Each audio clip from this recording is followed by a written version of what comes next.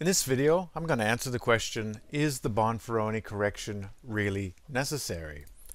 And I'm going to have a little bit of a preface to this video because I assume that you already have some knowledge about some key characteristics of statistics in this video. So first of all, I'm going to assume that you already know what a Bonferroni correction is. And I'm also going to assume that you know what type 1 error inflation is. And if you don't have a decent understanding of those two things, then I encourage you to watch another video that I created, which is What is the Bonferroni correction?, where I describe the Bonferroni correction, and I also talk about some of the background statistical concepts relevant to this video that I'm assuming that you understand. So, I'm also going to preface this video with the suggestion that really it's not just about the Bonferroni correction, because the Bonferroni correction is really only one approach to dealing with the multiple comparisons problem. Now I'm going to be focusing mostly on the Bonferroni correction, but it does have consequences for all types of corrections that might be applied to the multiple comparisons problem. And so I mentioned here that the multiple comparisons problem might be defined as two or more statistical tests of the difference between two means on the same sample.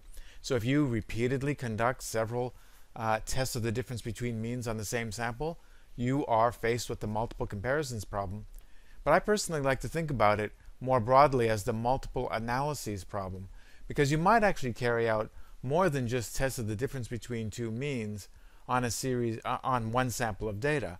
You might carry out correlations, regression, tests of the difference between means, and as you're conducting those analyses on the same sample of data, possibly you are faced with the multiple analyses problem. So I'm also going to take two approaches to answering this question. And I'll encourage you now that if you only want to know my practical solution to this problem, or at least one of my suggested practical solutions to this problem, you might want to just go straight to slide 18 in this video, because that's where I'm going to start talking about that. Now before that, I'm going to talk about more of the nature of the problem and why some people might think it's necessary and why other people think it's not. I'm mostly going to be focusing on not necessary. So there are two approaches to dealing with this question, and one of them is strictly statistical.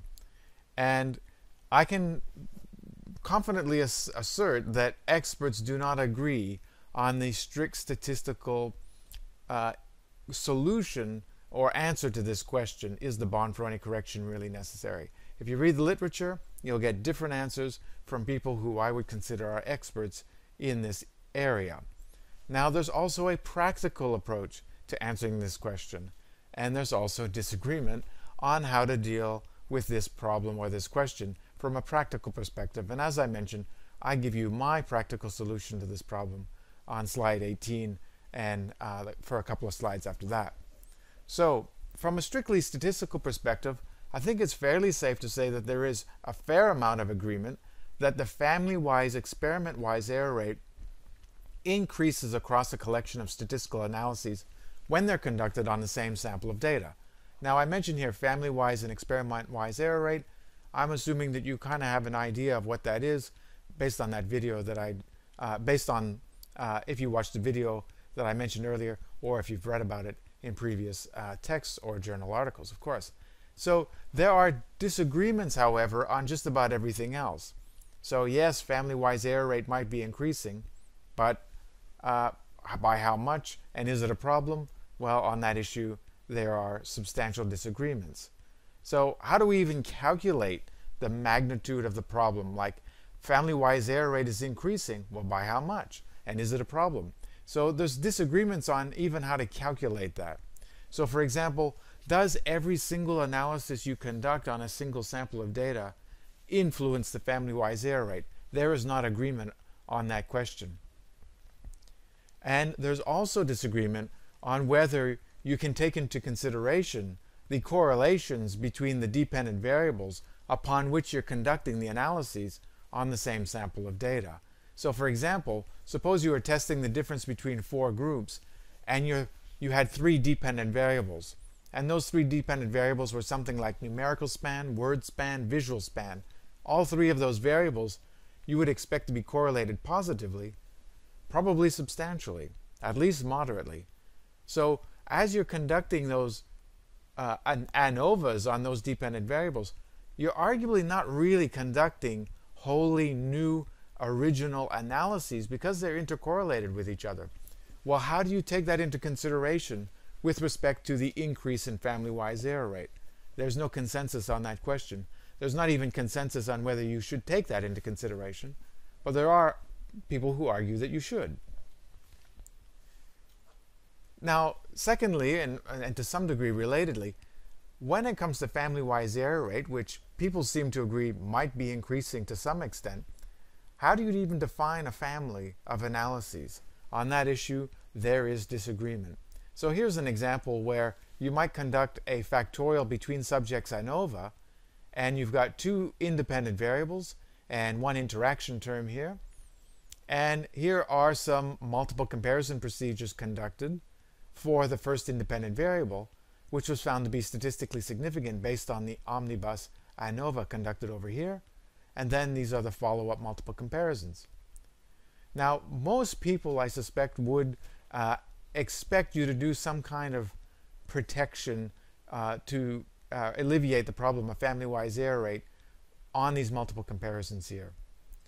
But what about the question of, should you be doing a Bonferroni correction or some kind of correction on the omnibus ANOVAs that you've conducted here? To be honest, I don't think I've ever come across a paper that's ever done that.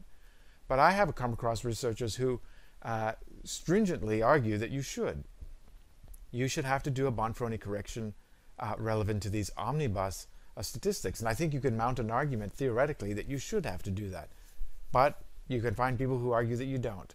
And so this is the issue that I'm mentioning, is that there's not agreement on what constitutes a family of analyses on a set of data. So should you do the Bonferroni correction? Is it really necessary? Well, at what point and where? There's no consensus.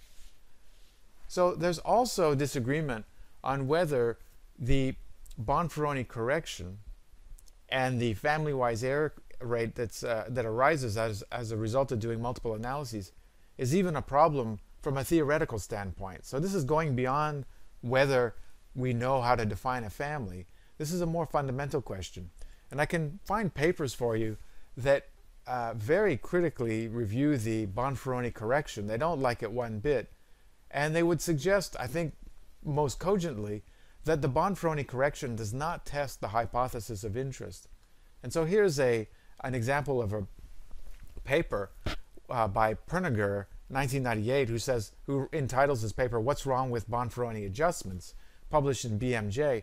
And he writes, "This paper advances a view widely held by epidemiologists," I'm not sure that's totally true, but that's what he says, "that Bonferroni adjustments are at best unnecessary and at worst deleterious to sound statistical inference." And I can tell you that Perniger's biggest problem with the Bonferroni adjustment is that it isn't relevant to a hypothesis of interest. And so he writes here, the first problem is that Bonferroni adjustments are concerned with the wrong hypothesis. The study-wide, or family-wise, error rate applies only to the hypothesis that the two groups are identical on all 20 variables. So this is across dependent variables, which is the universal null hypothesis. And Perniger argues the universal null hypothesis is not interesting to probably anyone doing research.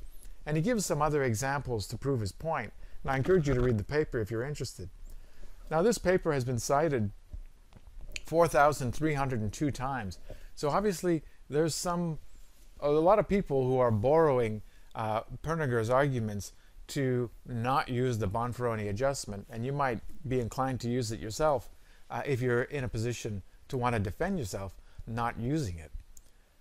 Now, another paper I've come across is Nakagawa, who in 2004 entitled a paper, "A Farewell to Bonferroni."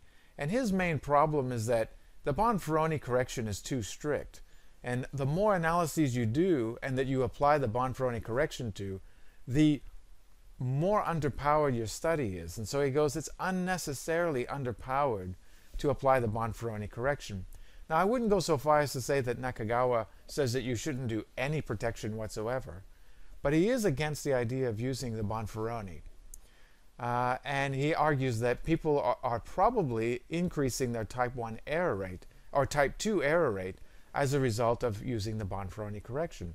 And the type 2 error is one where you fail to reject the null hypothesis when it is in fact false in the population. Now, Nakagawa's paper also cited very heavily, 1,533 times. So this question here that I have as a subsidiary question to the is the Bonferroni correction really necessary is, why is the Bonferroni type correction or Bonferroni type corrections applied or observed inconsistently across papers? And so I get this question from students who say, do I have to apply a Bonferroni correction, or how come I don't see it consistently across papers? And I'll answer that question for you. And here's an example where you can see that this correlation matrix is based on a relatively small sample size of 61, and there is no correction whatsoever on any of these correlations. You can see this correlation of negative 0.31 is significant. If you applied some kind of correction, it would not be. So this is based on a publication and got through a peer-reviewed journal. Now here's another correlation matrix where you can see here in the note a sequential Bonferroni method was used to help protect against type 1 error inflation. And I think this table is particularly clever because they've included the non-corrected p-values for people to see. So all these correlations with stars are based on non-correction. And then in bold, they have the sequential Bonferroni method correlations that are significant. So there's a bit of a balance between here's the significant stuff and here's the stuff that's been corrected based on a Bonferroni method. Now the sequential Bonferroni method is different than the ordinary Bonferroni method. I encourage you to check it out if you're interested. I suspect I'll make a video on that at some point. So why are Bonferroni corrections, or really any type of correction whatsoever, observed inconsistently across research? Well, it's because researchers, editors, and peer-reviewed reviewers of papers themselves do not agree on when it should be applied, just like statisticians who research this area do not agree on each other if and when it should be applied. And so what Cabin and Mitchell did in 2000 is they actually sent 5 research scenarios to editors of journals and asked them to evaluate whether a Bonferroni type correction should be applied to those 5 research scenarios. And amongst other questions, they found that only 1 out of 18 of the editors was completely comfortable with evaluating another person's use of the Bonferroni correction. So there's a lot of hesitation, a lot of trepidation about asserting some level of confidence. And that's because it's a complicated issue, and it's also because there's inconsistency in the theoretical and statistical literature on when and if it should be used. Now I'll give you an example that out of the 5 research scenarios that the Cabin and Mitchell gave the editors, there was only 1 research scenario for which there was at least 66% of agreement on whether they expected the use of a Bonferroni correction or not. That's very little agreement, in my opinion, and that is why you see inconsistency in the literature. People don't understand and don't agree on when it should be used. So what can we do in practice? This is me giving you my practical recommendation to dealing with the issue of family-wise error rate and the possibility of using a Bonferroni correction or another one. So in my experience, I've never had a reviewer or editor quote-unquote force me to apply an adjustment for multiple statistical analyses on the same sample. And the question might be, why have I never had that thrown in my face? Well, I suspect that other reviewers who are authors themselves don't want anyone to throw that in their face when they're doing research. Because obviously when you apply the Bonferroni correction, you end up increasing the chances of committing a type 2 error, but you also might lose a lot of statistically significant effects that you can't talk about in your discussion. It's not only that, though. It's not just because I think there's trepidation and people are a bit worried about having that accusation made about their own research. In practice, I don't really do a lot of statistical analyses on a single sample of data. And by that I mean I try to keep things a little contained. So here's an example where if you had a sample size of about 100 to 150, well, you could get away, I suspect, with doing 1 correlation matrix, a few t-tests, and 2 multiple regressions. My hunch is that most reviewers of your work will not raise an issue, a serious one, about the inflation of error, the inflated type 1 error rate in that case. Now, this is just a ballpark example of something. It's obviously arbitrary in terms of the human experience of doing research. I have observed papers where they just do so many analyses on the same sample of data that I feel compelled as a reviewer to mention something. But when I review other papers where they keep things reasonably contained, I won't mention it. Now, the other thing to keep in mind is, why not just acknowledge the fact that you might not have strictly maintained family-wise error rate at 0.05 in your study. Just acknowledge it as a limitation in the discussion of your report or your manuscript. So you could write something like, another limitation associated with this investigation is that the increase in family-wise error rate across the reported statistical analyses was not controlled. Overall, we consider this research relatively preliminary and encourage replication. That sort of statement will disarm, I suspect, 95% of reviewers who know about family-wise error rate and want people to take it at least semi-seriously. So if you maintain a relatively small number of analyses on your sample, and you acknowledge that, look, there's probably some family-wise error rate increase in this study that I haven't controlled fully, you'll probably get away with writing up your paper and not having anyone object. So as a summary, strictly speaking, multiple statistical analyses will inflate family-wise error rate beyond per analysis alpha. I think there's consensus that it's happening. There's not much consensus on how much exactly. There is not much consensus on how to deal with it exactly. And there's also very inconsistent application in the literature with respect to Bonferroni or any other type of multiple comparison procedure. Now, to the question, is the Bonferroni correction really necessary? Probably not. It probably isn't necessary, especially if you take the view that the Bonferroni is too strict.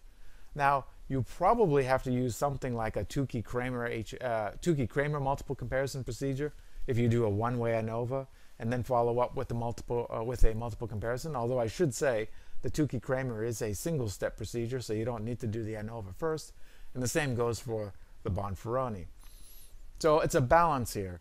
You have to pay some mind to it. You should apply it to some degree, especially when you're conducting multiple comparisons across means in a single one-way ANOVA. But once you get beyond that, it becomes much more complicated. And so I hope you appreciate my practical solution to this problem. And if other people have comments about how they view this issue, please feel free to make a comment in the comments to this video.